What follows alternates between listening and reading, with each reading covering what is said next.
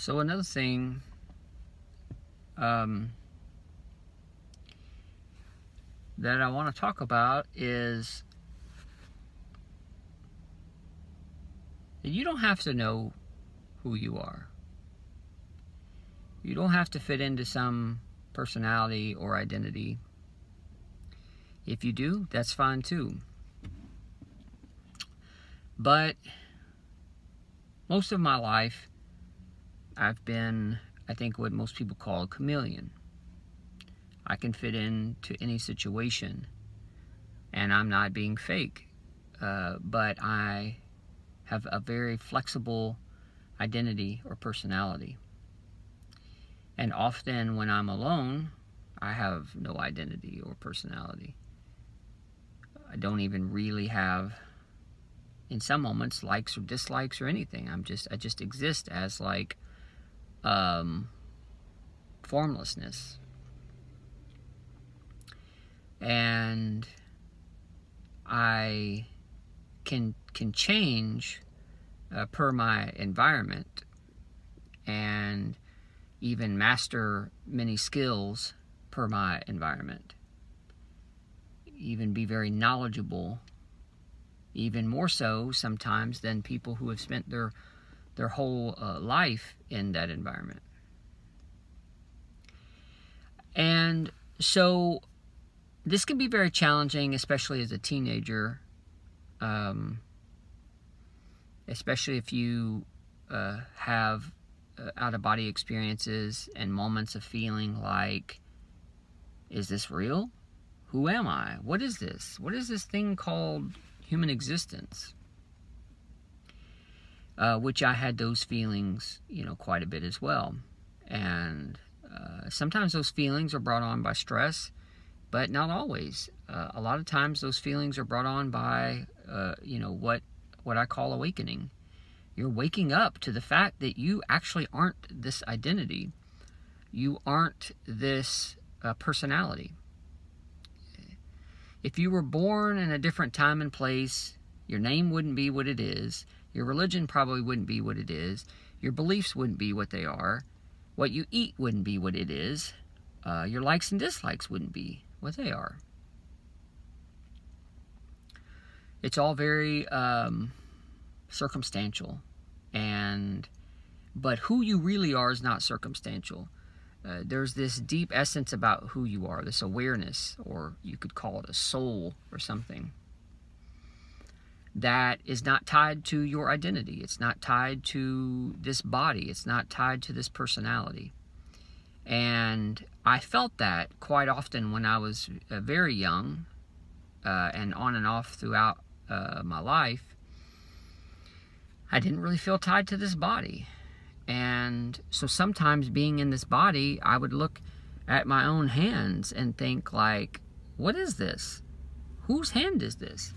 And perhaps, if I would have told someone back then, they would have said, he needs therapy or medications or something wrong with him.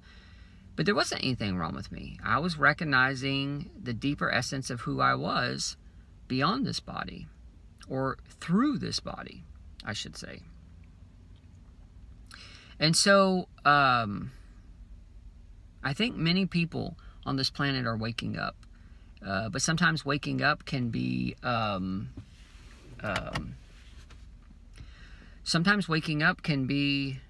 scary, because you think you're this identity and you think you're this person, and it's feeling very challenged,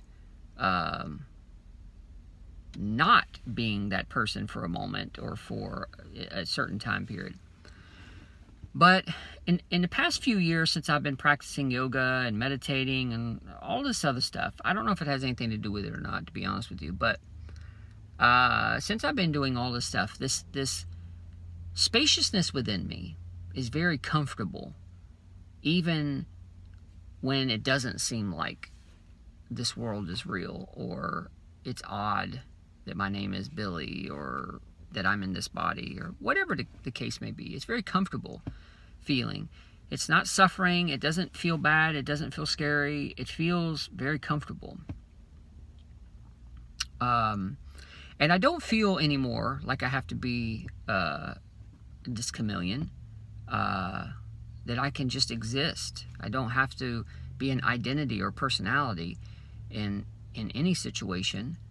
And in some sense, I can recognize the oddity that creates in certain environments, because I can walk into, you know, such and such place and I'm just floating. But other personalities recognize that there's something different about me, like that my personality is not there. Or maybe it is in a light kind of way, but I don't really have like any major likes or dislikes or strong beliefs or anything that I hold to that makes me say, this is who Billy is. If you ask me, so who is Billy? I don't know. I don't even say Billy is a he, because what matters? He, she, it doesn't matter. Billy is American. What matters? What matters what country I was born in? Or, you know, that I have, you know, this like or that like, because a lot of times it's ever changing. So I just am. I'm, in some sense, I'm the same thing that you are, that everyone is this light, this love that exists, that can't be put into words. And in one moment it comes out maybe by saving a child from running into the road. Maybe another moment it's making this video, or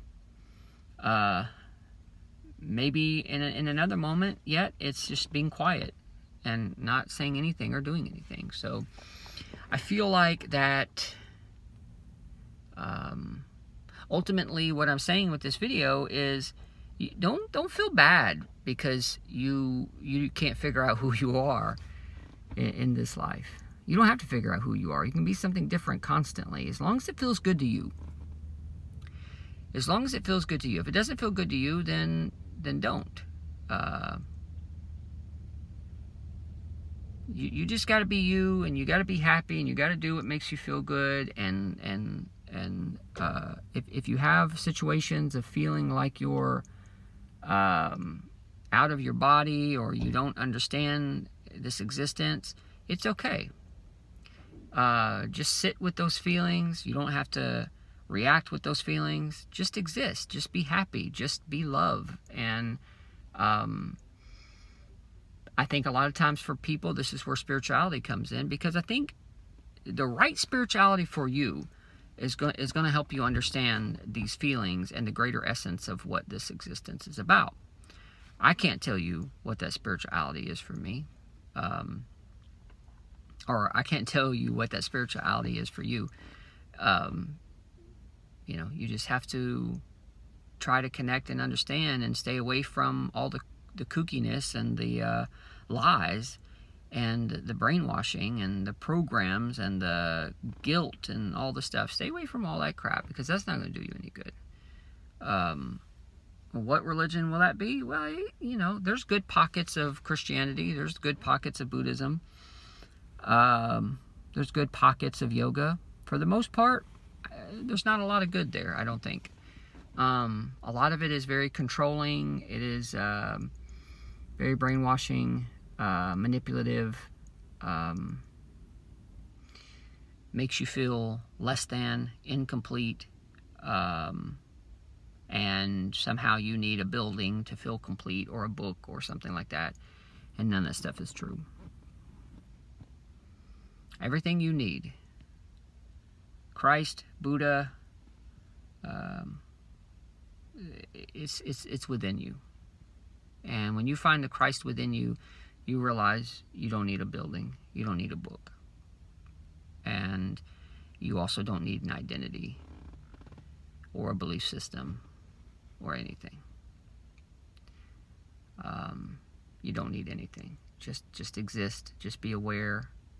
Just feel that contentness of that spaciousness. Whether you're fully in your body, or it feels like you're kind of floating outside your body, or whatever, and just exist, and let this great universe guide you where you need to be. Namaste. Namaste.